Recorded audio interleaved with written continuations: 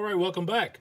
Today we're going to do MOTU matchup number 11, and we've got our 1984 vintage Webstor with our Origins version over here on the right.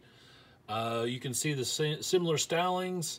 There's a little bit of difference in the way the armor sits on his chest. See how it's a little bit lower here. We've got the same gun. They used the same mode to recreate this gun. Color-wise, there is some differences. The head sculpts, very similar. I am missing the actual winch for the back of the vintage, but it is almost identical to the one that comes with our new version. This one's a little bit bulkier, but it works pretty much the same way. We are missing the twist feature in the waist with our Origins, which is a common thing for all the Origins figures. None of the Origins figures have that spring action.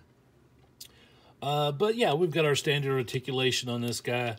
This one's actually in pretty good shape. His legs are tight, his arms are tight. He does have some discoloration on his head, which is pretty typical for a figure that's been sitting in a box for decades. But yeah, I do like this new one though. I like this shade of blue. Of course, it doesn't have that shine that the original had, but this deep blue I really dig. Yeah, so everything else it's pretty accurate. I do like I like the head sculpt. The eyes are a little bit bigger. Yeah, so I think right off the bat I'm gonna say I prefer this new one. But to be fair, I was never really into Webstor. I don't know, I just never really cared for him.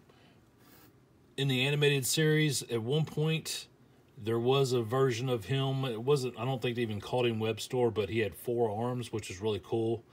I know I've seen some 3D printed add-ons you can do for the Origins to give him 4 arms, which is pretty cool. Yes, little attachments that come off the back.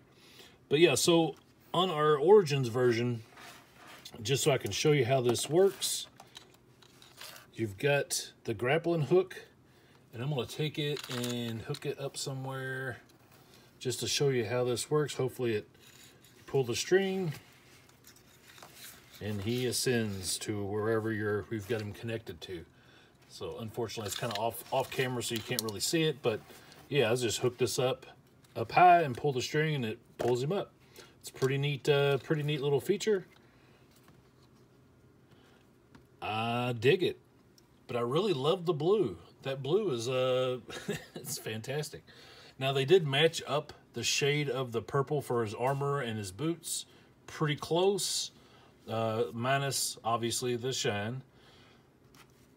But yeah, this is a pretty good figure.